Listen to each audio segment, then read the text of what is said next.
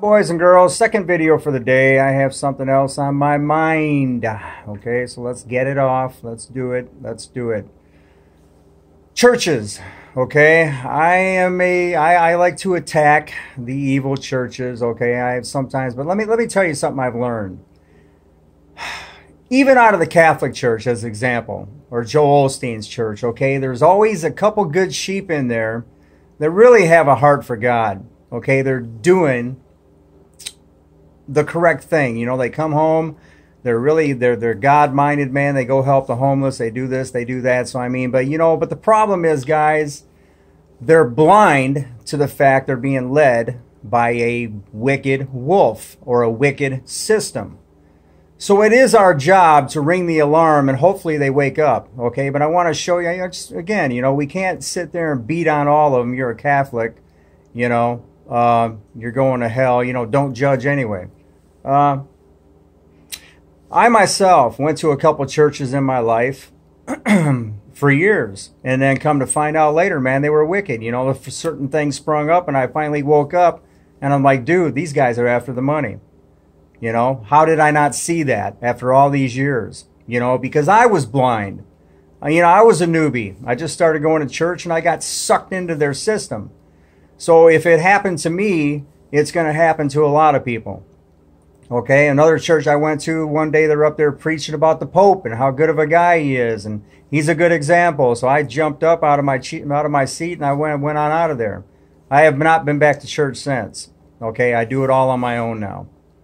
Okay, I can't take that. I know they're trying to get people to follow the Pope, but at the same time, within that church, there's actually good people, godly people. But they have to come to their point where they wake up. Hopefully they do, man. It's up to us to sort of ring the alarm. You want to shoot that laser in at the cancer and get rid of the bad stuff if you can, pinpoint it, and then try not to hit the healthy tissue around, so you can just burn it out of there. But anyway, man, that's what I want to touch on. How tricky these churches are, how deceiving they are. Most churches today are watered down, false doctrine, false this, false this. A lot of them are preaching it all. 99% of them are preaching that Jesus is God, which I don't agree with. He's the Son of God. So you really got to be careful. But anyway, guys, that is the message.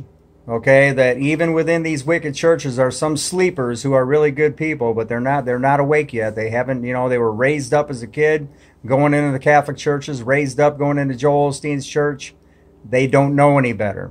Okay, they're good people. They believe in God, but they're not awake to the fact of who they're following, and that could be bad. Like I say, if the government's working with the churches, take this chip, it's a good thing. Then Joel Osteen tells everybody, take the chip, or whatever it may be.